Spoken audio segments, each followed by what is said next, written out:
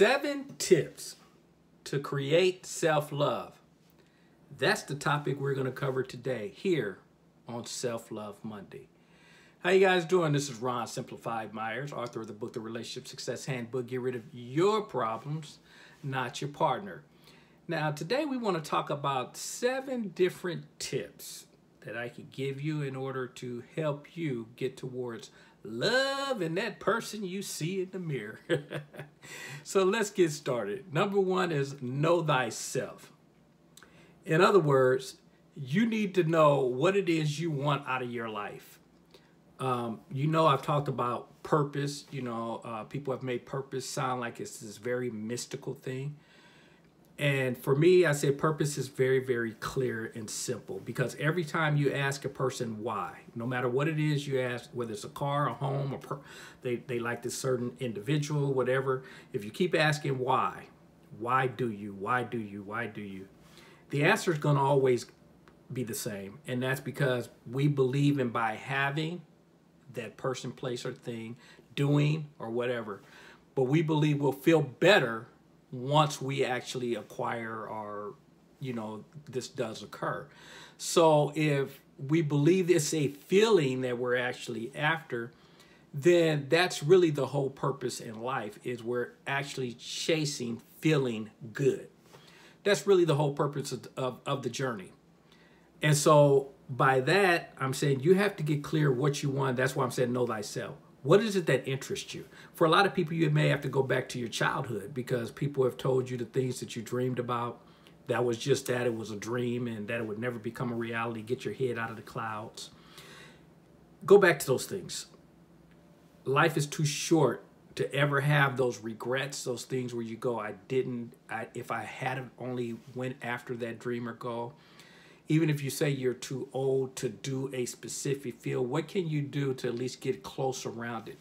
Like, I've had friends that, wanted to be in the NBA. They either weren't good enough, or they feel they're too old, or whatever the reason is. The bottom line is, but can you get around the game? Can you find another way? Is it coaching, going to some YMCA or YWCA, or some kind of program, Boys and Girls Club, whatever, and get around the sporting events, whatever it is that you actually have interest in, see if there's something that you can find. But the key is you have to find out and go after and that's why I'm saying, what is it that you desire?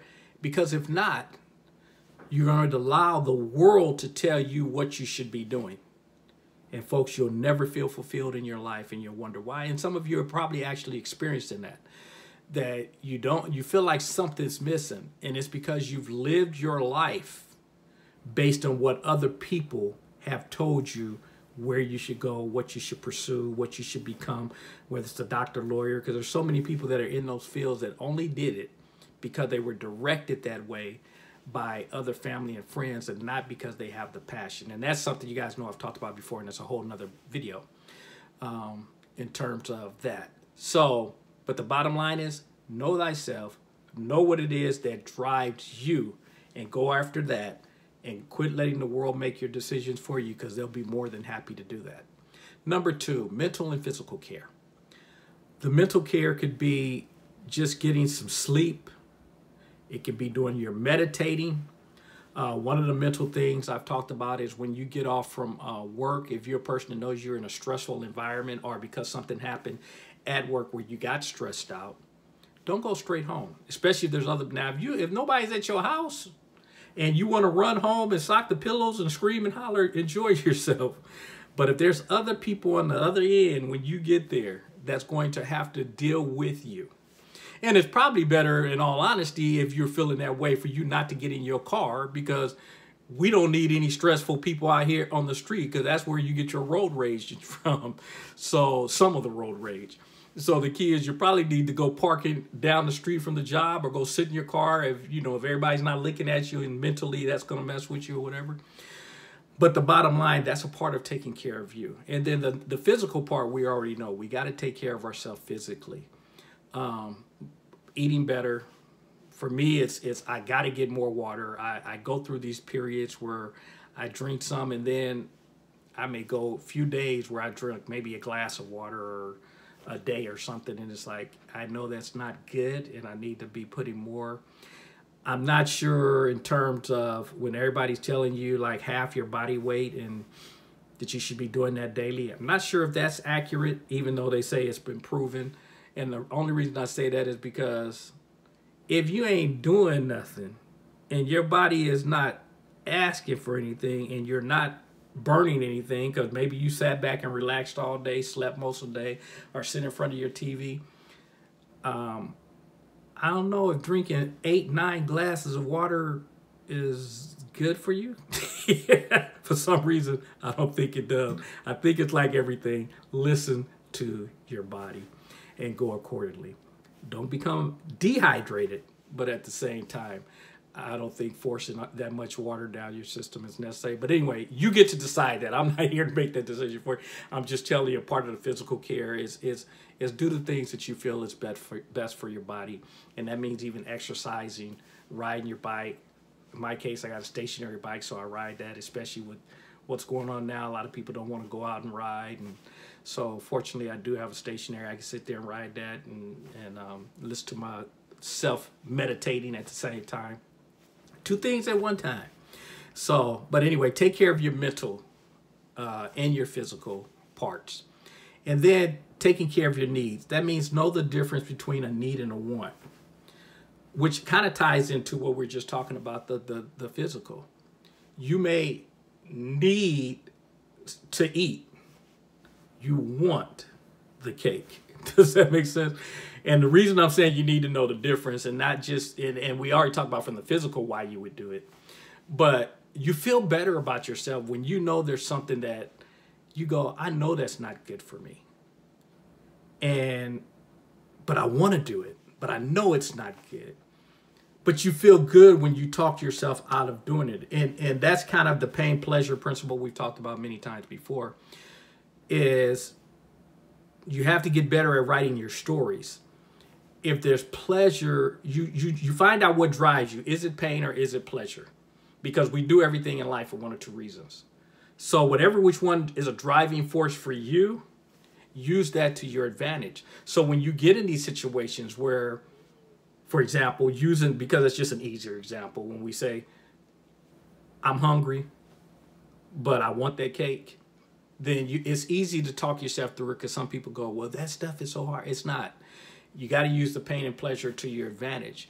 And by that, I'm saying you have to be able to write the story in a way that you say, it's so pleasurable, my health, being able to breathe, and you get all of the stories about the pleasure, and then you realize the pain is eating this cake, what it's going to do for me, and all the stuff that's in that cake, and how it's not good. And if you write enough pain for the cake, folks, it's easy to say no. See, I can do that for anything, and I know that.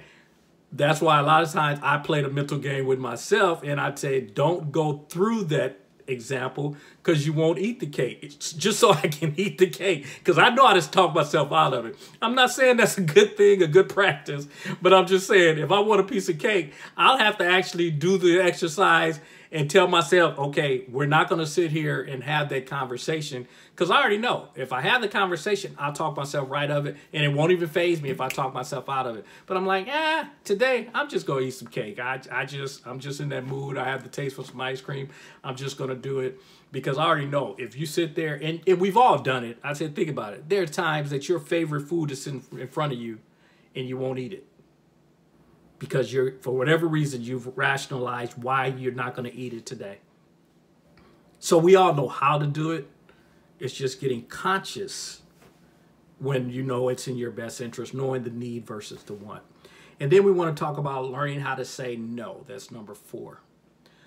We have a tendency, I know I'm guilty of it, sometimes we do things we really don't necessarily want to do, but we don't want to get other people upset. We don't want them to feel bad. We don't want them to think that we don't care.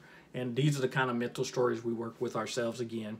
But you got to learn how to say no, because if you don't, then people, again, will gladly use up all of your time, because you're a person that says yes. So anything they need done, they will call you to get it done. Why? Because they know you will say yes. And you got to get better at saying no, because the more time you spend doing things, as we know, the more time you spend doing things you know you probably shouldn't be doing or that you don't feel like doing, that's time you're taking away from things that you could be doing, where you're taking care of your self-care, like we're talking about the mental and the physical, and you're doing the things that you want out of your life. That's time you're taking away from that. So we got to get better at saying no. And that doesn't mean say no all the time. Some people got to get better and learn how to say yes. Because some people, they just say no about everything. And of course, a lot of times that's the people that are self-absorbed. And you guys notice I've always said there's a difference between selfish and self-absorbed. Selfish is taking care of yourself. I don't have a challenge with that. Self-absorbed is when you think everybody else's job around you is to also take care of you. Like you're in the center and the world's here to take care of you. That you'll never hear me say, and that I don't agree with. This is not about, the world is not the world's job to look after you. That's your job. That's why we're talking about the 7 tips for self-care. Because if you wait on other people to do that for you, you could be in for a rude awakening. But at the same time, you can't sit back and expect that that's what the world's going to do, because you're going to be in for another rude awakening.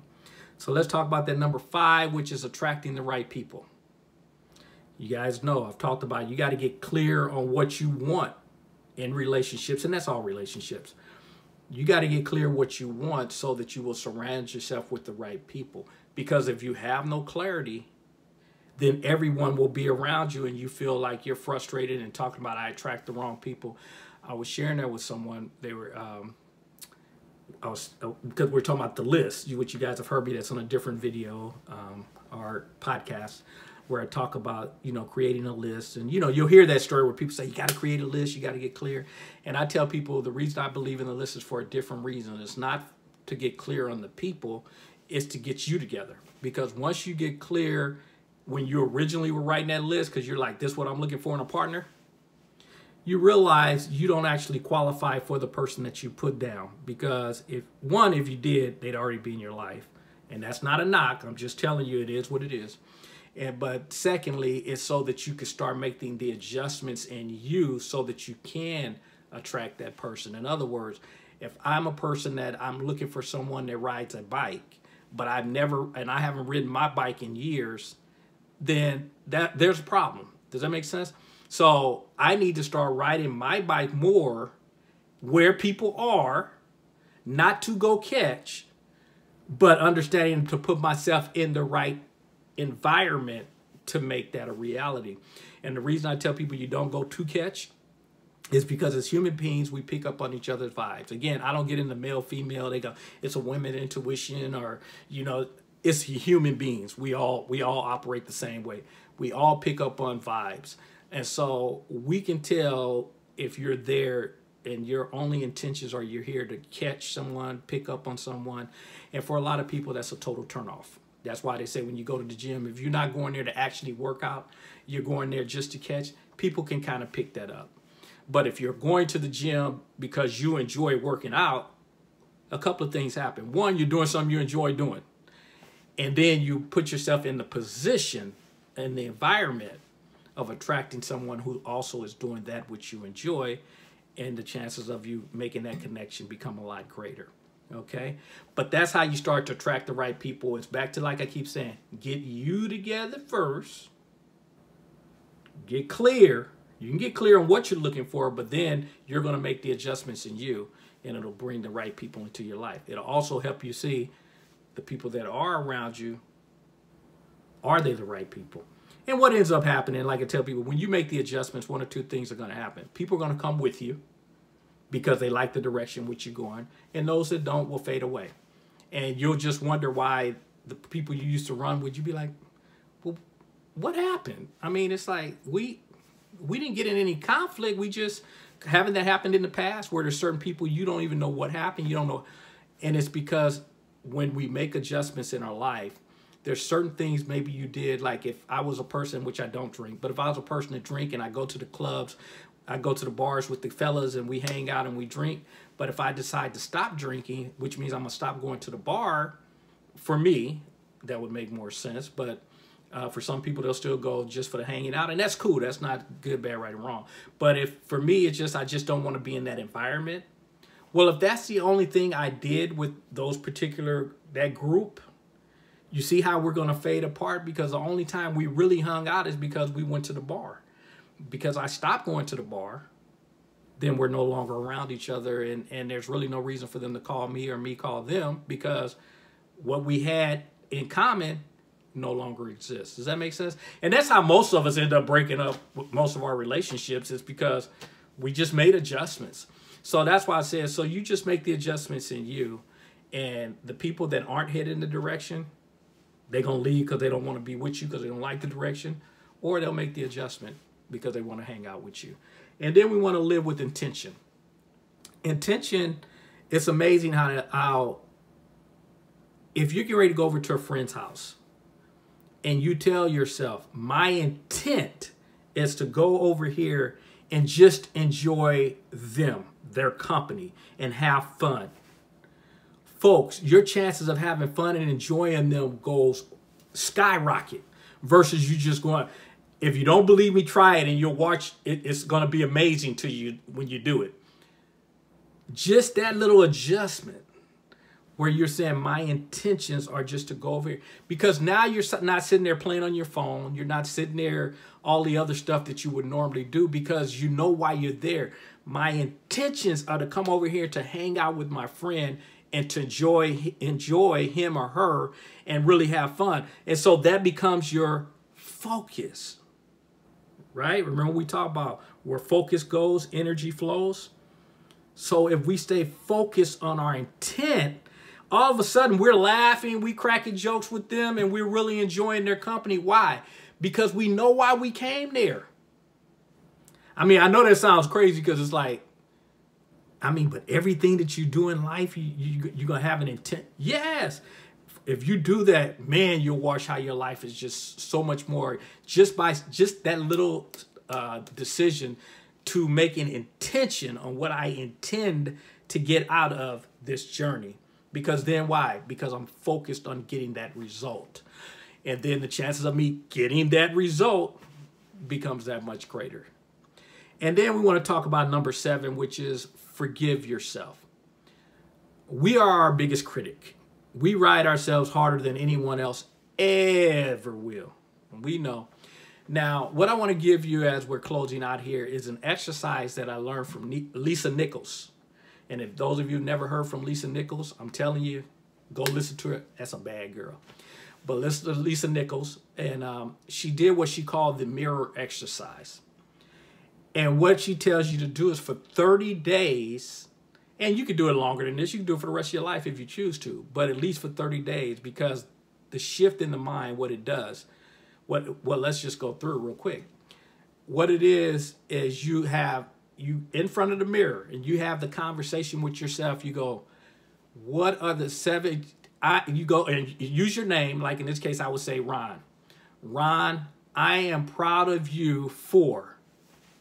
And I have to do 7 endings, and I have to say my name every time, because what you're doing is you're talking to yourself. You're inspiring, you're encouraging yourself. So you go, Ron, I am proud of you for. Ron, I am proud of you for completing your videos today. Ron, I am proud. And you go, you get 7 of those. So you got 3 different 7s. That was the first one. The next one is, Ron, I forgive you for. And you got to do 7 of those. Ron, I forgive you for. Ron, I forgive you for. You got to do that 7 different endings. And then the last one is, you do 7 of these also, is I commit. You go, Ron, I commit to. And Ron, I commit to. Ron, I commit to. And you do that exercise. So do that with the person in the mirror. Man, you get that relationship going, working together. Because again, this is not about looking for, you guys have heard me say before, quit looking for other people to be that inspiration. If they come, that's good. But if they don't show up, what are you going to do? You got to be able to do it on your own. Hopefully they can add to the party, get us even more excited, pumped up. But we got to learn how to be self-driven. self-inspired. Because I've used that example too, where I've told you guys, I had one of my relatives one time ask me that. He said, can I call you every day? Or you call me and inspire me to start my day? And I was like, yeah, I could. But what if something happens to me? Then what are you going to do? He's like, whoa. You got to be able to do it yourself. It's nice if others can pitch in. Don't get me wrong. There's nothing wrong with having other people to support, to encourage. But remember, we're talking about self-care. You got to do this. So again, that exercise is basically you just sit in front of the mirror and you have the 7 I am proud of, Ron, I am proud of, and continue 7 of the Ron, I forgive you for, 7 of Ron, I commit to. Folks, do that. It's an incredible feeling. The way you feel about yourself is awesome. So anyway, we'll do a brief recap on the 7 tips to create self-love. 1, know thyself. Get very clear on what it is you actually want out of life. 2 is the mental and physical care. Take care of you. 3, know the difference in needs and wants. 4, learn how to say no. And for some of you, learn how to say yes. If you know if it fits you or not. 5, let's get good at attracting the right people and surrounding ourselves with the right people. 6, live with intentions. Get very clear. Everything in life. Get clear before you even leave home. My intentions are. And then you'll see, because that becomes your focus, the chances of it becoming reality become very, very good. And then the last one, forgive yourself. Practice that conversation, that mirror exercise.